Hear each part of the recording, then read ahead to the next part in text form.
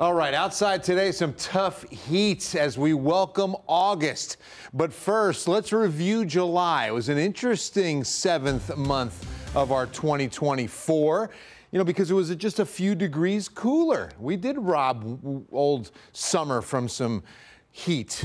Look, here's the high. The average high this July, 94. In fact, 8 of our 31 July days were in the 80s. Rainfall was nice, 4¼ and that's nearly 2 inches above average. And then compare, contrast to 2023's July. Last July, 100 the average. And the rainfall was under 1/4 inch. So we'll definitely take the 2024 July.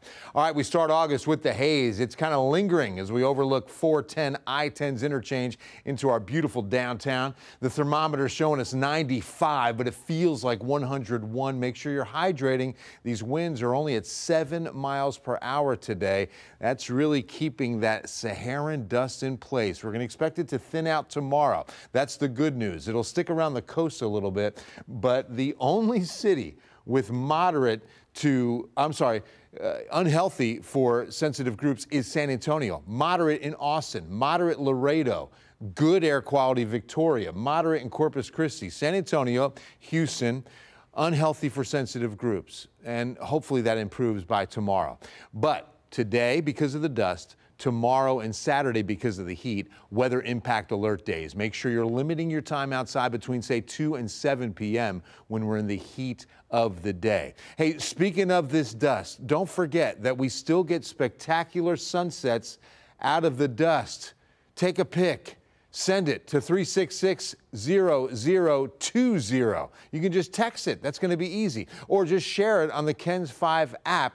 We will show the good ones, the winners, on KENS 5 News at 10. I always want to say Eyewitness News at 10, but we're not supposed to say Eyewitness anymore.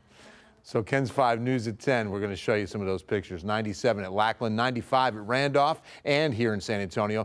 Not bad in Bernie, 90, but look at that, a pair of 9s at Hondo where it feels like 100. So that's not a big difference, right? The feels like is 103 Gonzales. These are all down from yesterday. Eagle Pass, one of the higher ones at 107. Please, with this heat in place, remember Project Cool. You drop off a brand new box fan to any San Antonio fire station. If you need a fan, call the United Way helpline at 211. To the tropics, we've now got Invest 97L.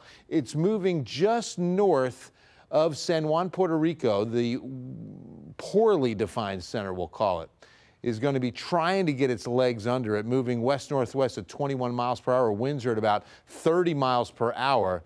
And easy early progs take this north of Cuba, probably not going to affect the Gulf of Mexico. All right, 14-day forecast, and we've got some weather impact alert days. It's because of the heat. Tomorrow, heat index could be between 103 and 107. Same on Saturday as our high hits 101.